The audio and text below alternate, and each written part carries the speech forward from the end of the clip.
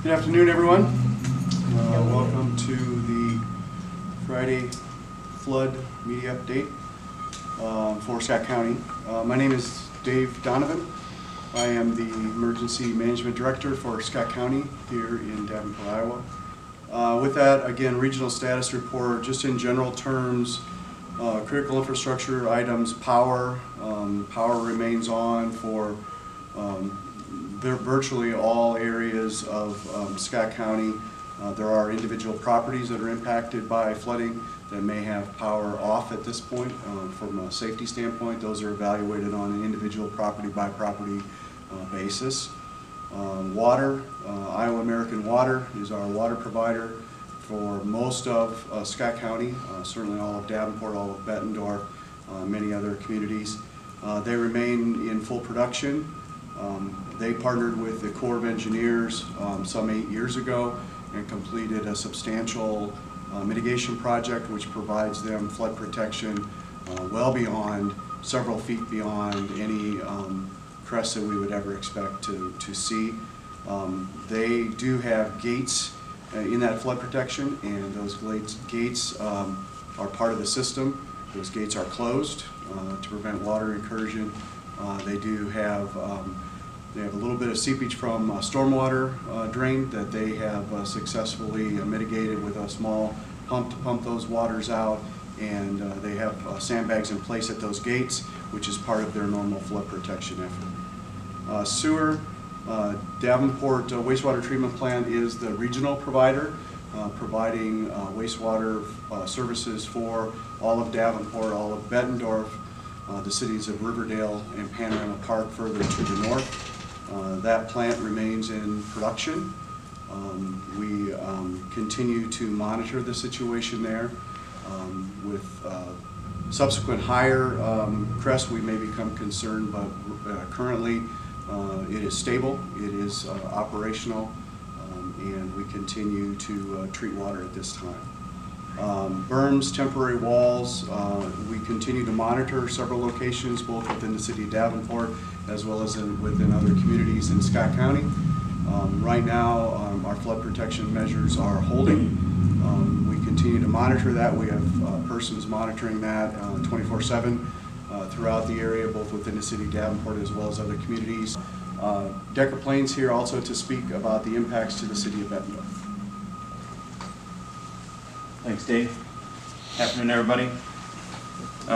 We currently have about 4,000 filled sandbags on hand and ready for distribution.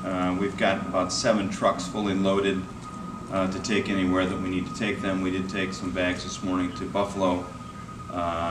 We take them to the city of Davenport if we need, and we take care of our needs as well. Today we had about 60 volunteers from Pleasant Valley High School filling bags with us today, and there were Chick-fil-A, Grinders, and Happy Joe's, so we'll announce to you the next time that we have sandbagging operations, so you can help yourself. We got about 6 semi-loads of additional sand today. We're probably not going to do sandbagging over the weekend. We've taken care of all of our needs unless something comes up that we need to deal with. We have currently 14 pumps, sanitary sewer pumps placed throughout the downtown area, and they're pumping 24/7. We've got crews that take care of those. We think we're removing from the system about 24 million gallons a day in doing that. The top half of the flood wall at Leach Park has been raised. We're protected now to 28 feet. The 28,000-pound gate has been installed at Leach Park, and the railroad track gate at 10th Street has been closed and sealed, and we have a temporary dike at 8th Street, and despite some rumors on social media, we do not have problems at that dike. We're manning that 24/7 with the CP rail assisting us. We have 8 3-inch pumps there and 1 8-inch pump there that are handling everything there. So we're very confident that 8th Street dike is not an issue. We've got a couple other places where we have sandbag walls that we man as well. The trail, the riverfront trail, is open until you get to 8th Street, and then you have to turn around and go back. So the riverfront trail is open from 8th Street back to 42nd Street, and all the way up to just about Pigeon Creek Park. I think Harbor Drive is probably the strongest residential area we're protecting, about 50 homes up there. We've placed about 45,000 sandbags with those residents up there. They call us when they need it. They're pretty self-sufficient. They've lived on the river a long time.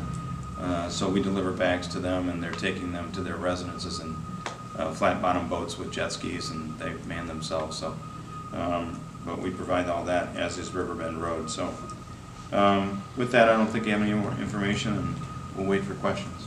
Into the Yeah, plant. in the ground. Correct, in the It ground, is in the yes, ground. yeah, 40 And feet down in the ground. And then Decker, when you were saying about these sanitary sewer, 14 sanitary sewer pipes removing 24 million gallons, can you explain where that is?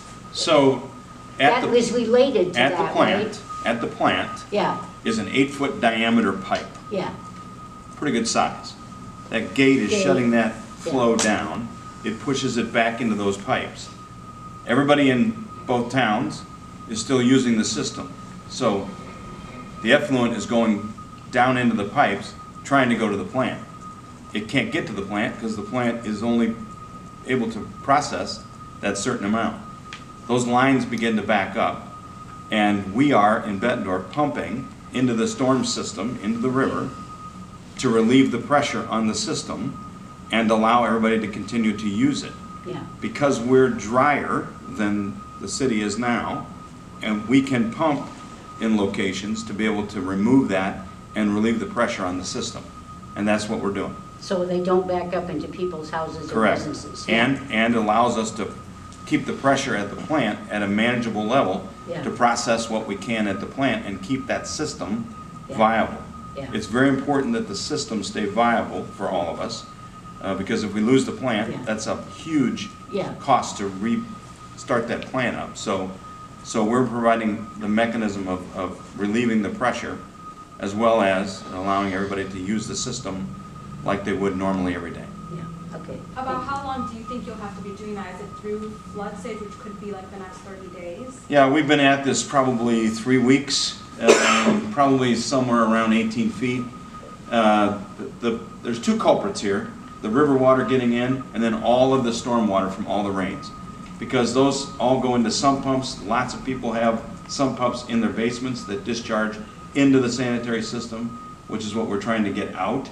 So that's a problem. Rain infiltration into some of the lines along the creekways, where all these things follow gravity to the creek, to the river, and then down to the plant. So there's a whole bunch of dynamics that occur with this. And is this process the one that the county was talking about they had to get permission from the DNR for, or is this something separate?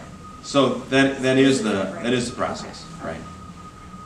Do you know how far along the city of Davenport is in getting rid of those connections between the sanitary and the storm sewers?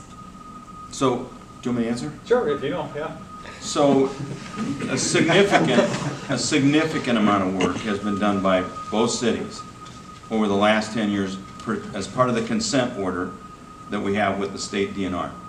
I would tell you, because I think I'm the only person in the room who was here in 1993, we did this very thing in '93 for a very long period of time, and we had backups in Bettendorf along River Drive, as you remember. Yeah. We have not had any backups to date, and we have not had any backups recently, in the recent last 2 years, I think, and it's a direct result of all the improvements that are being made by the city of Davenport, primarily along the trunk line, and the improvements that we're doing in our lines that we felt had contributed to that flow. So this is a great effort between those of us that belong to the Wastewater Treatment Plant Coalition